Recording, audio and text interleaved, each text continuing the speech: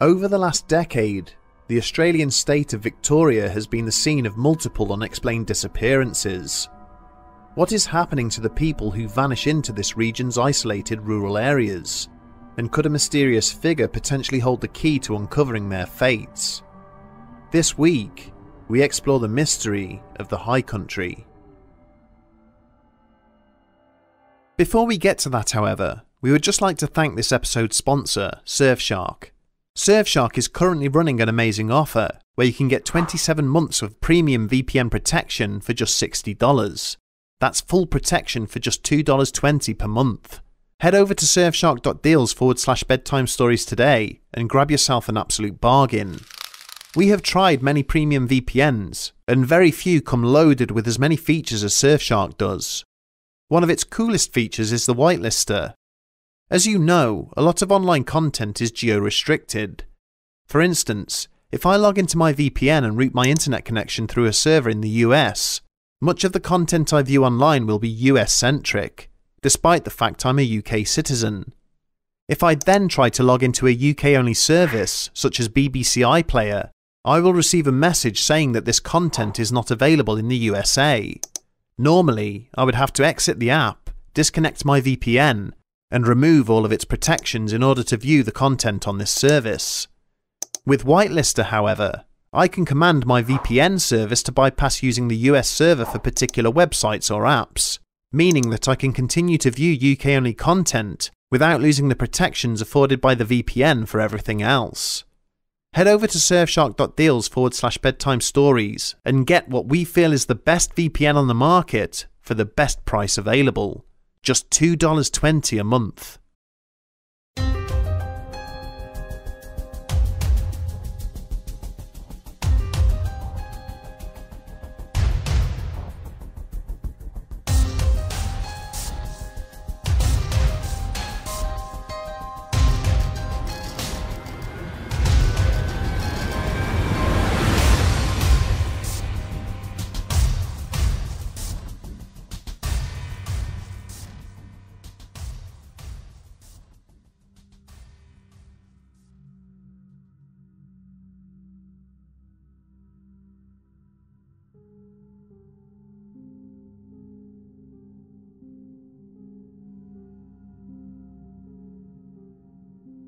For 6 days now, the photographer had been cautiously circling the area identified to him by local residents as the place where he would find the mysterious individual he was looking for.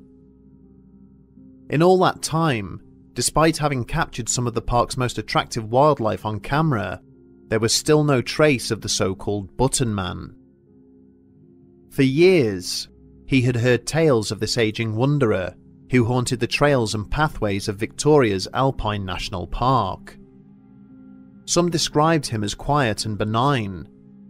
Others reported that he was a somewhat difficult and confrontational character. All the witnesses were in agreement, however, that this enigmatic bushman's tracking skills were far in advance of anyone else they had ever encountered. He reportedly moved with a speed and agility far greater than any man of his advancing years, emerging from thick scrubland, which no other hunter would even consider attempting to penetrate, before disappearing back the way he had come.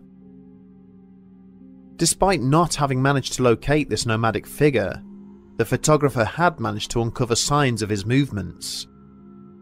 On occasion, he had taken pictures of small piles of pebbles, which had been placed alongside tracks to show if anyone had passed. Other times he had encountered snares, and the remnants of deer antlers that had been sliced down into buttons or small items of jewellery. Having ultimately failed in his quest, the photographer settled down for one last night in the park, packing away his equipment in readiness for an early departure the following morning. When he rose the next day, it was only as he began to collect his belongings that he noticed someone else had apparently trespassed inside the boundaries of his camp during the previous evening. Several items of food had been removed from the bags and containers they had been stored in, with the remnants carefully rearranged to hide the thefts. In addition to this, half his water supplies were also missing. But it was only when he got home later that day and downloaded the images from his camera onto a computer that the magnitude of the previous evening's events became apparent. The last 3 images stored on the SD card, taken at some point during the middle of the night, were of his own sleeping face. Paralysed by a rising wave of nausea, the photographer realised that someone had entered his tent, unpacked the camera, and took photos of him whilst he slept, before replacing everything and leaving little trace of their passing. The Wanangata Valley is one of the most isolated regions of the Victorian Alps, and is accessible only by the hardiest of motor vehicles. During the late 1800s, a network of temporary roads and homesteads were constructed to support a short-lived gold rush. Now, only the skeletons of these forgotten constructions and passageways remain, crisscrossing the landscape. The lack of habitation in this area means it has remained one of great beauty, but also one of extreme danger. For centuries, those who have visited or settled within travelling distance of the iconic mountain range have either lost their lives under mysterious circumstances or disappeared completely. Perhaps the most notorious of these incidents was the brutal slaying of 2 farmhands in 1917, their murders remaining unsolved to this day. It is a phenomenon which has not diminished with the passage of time, and in recent years, the number of disappearances in the region only seems to have increased. During the last decade, state police have investigated the inexplicable disappearances of 6 people, with the most recent case having occurred as recently as May 2020. In March of 2008, a local businessman named Warren Mayer was reported missing by his wife. The 57-year-old had failed to return home following a morning bushwalk he had been planning.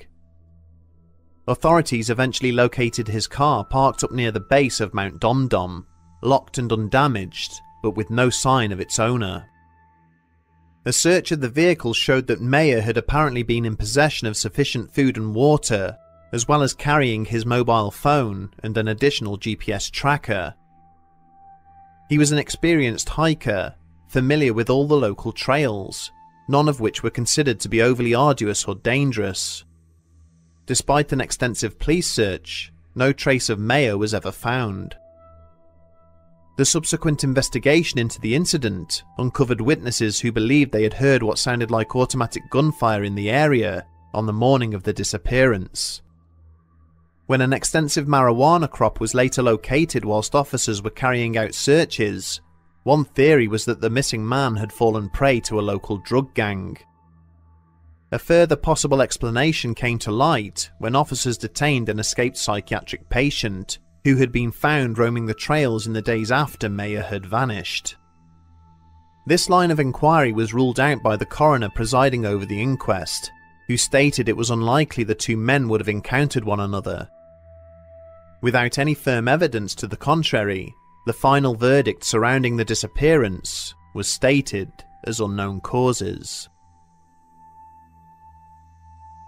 3 years later, the local police were again scouring the bush for another missing man, 50-year-old David Prideaux.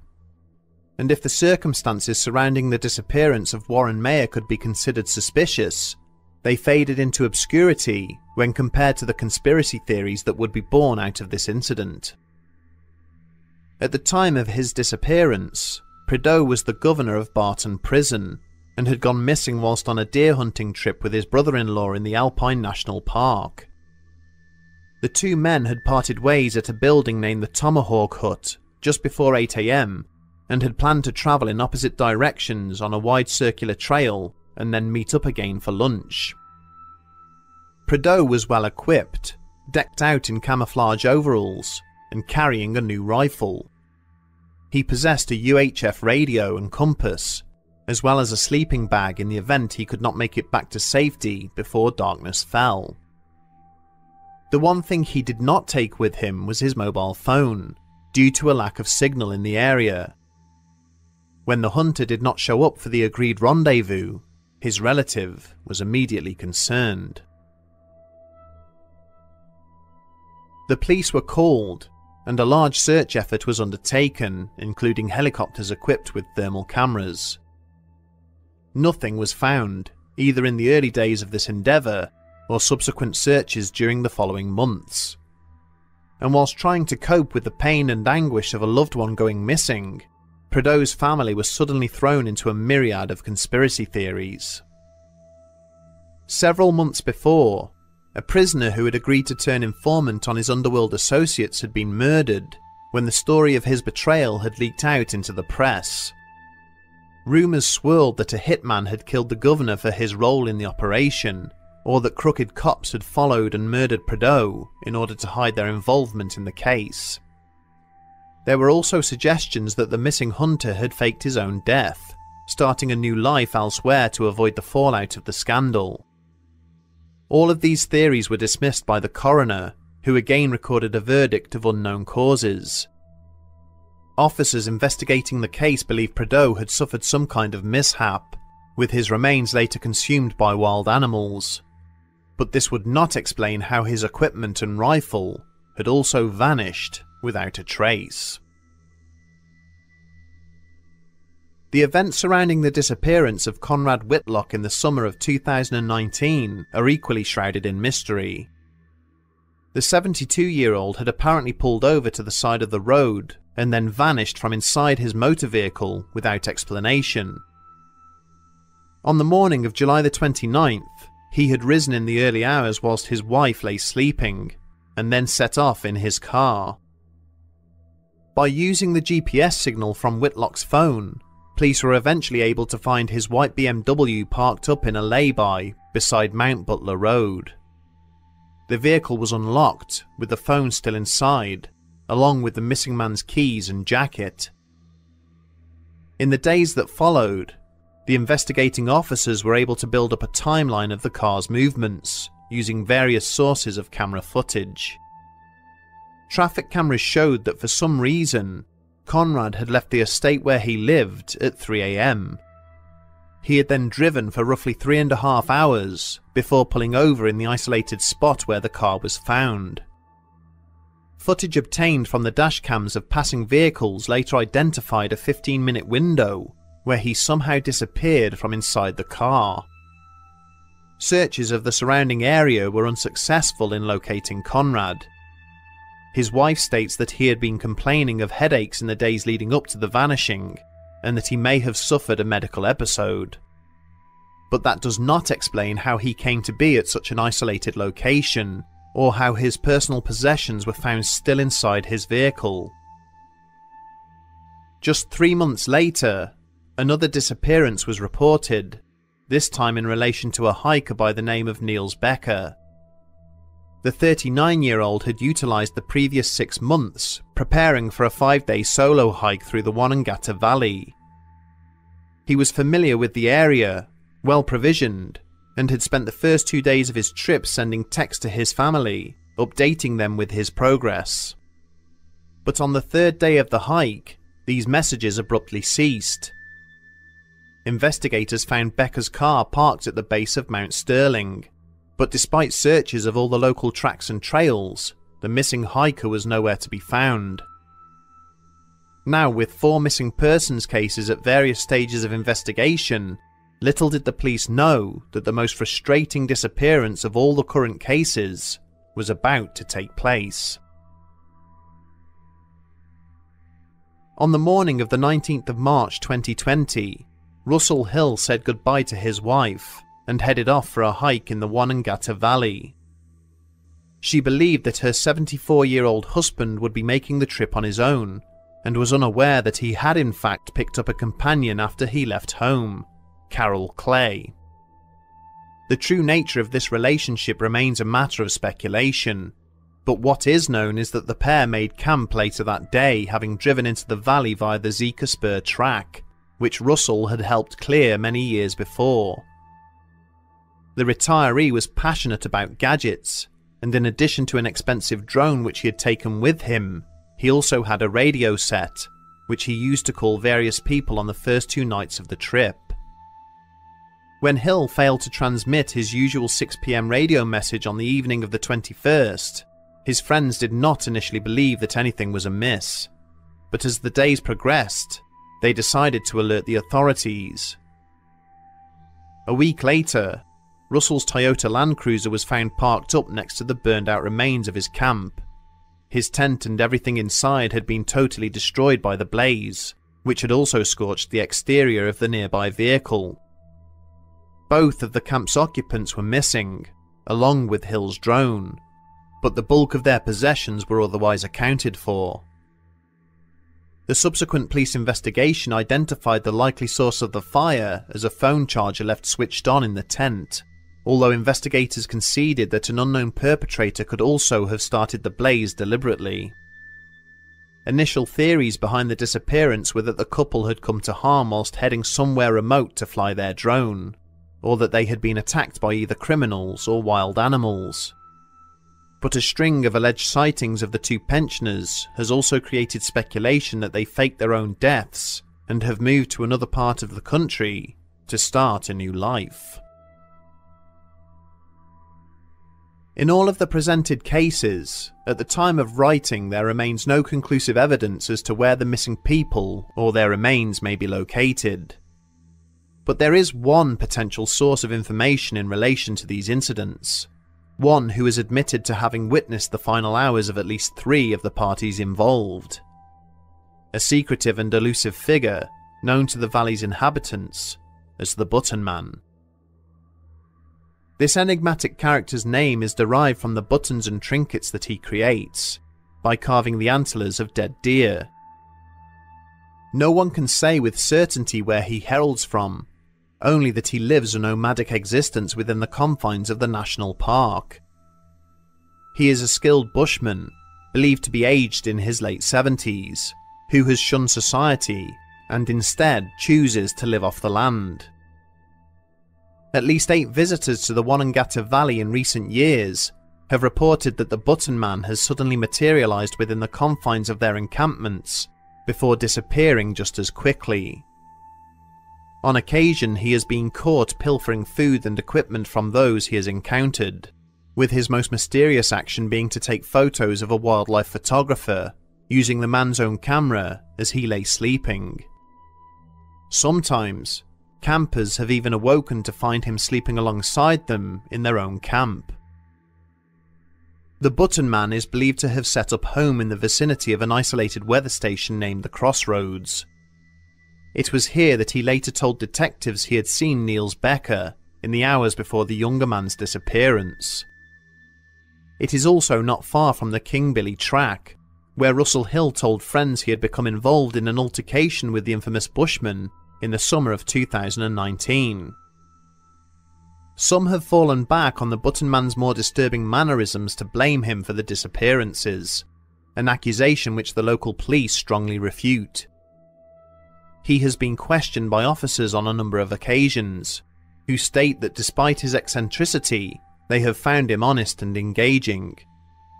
And yet, his vicinity to the incidents remains one of several commonalities between the cases. The undergrowth and mountainous regions of the Victorian Alps are beset with perils, in terms of both their topography and the creatures which reside there. With ever-changing weather systems and numerous uncharted areas, it is likely that many of the people who have vanished there throughout the decades came to harm due to simple misadventure.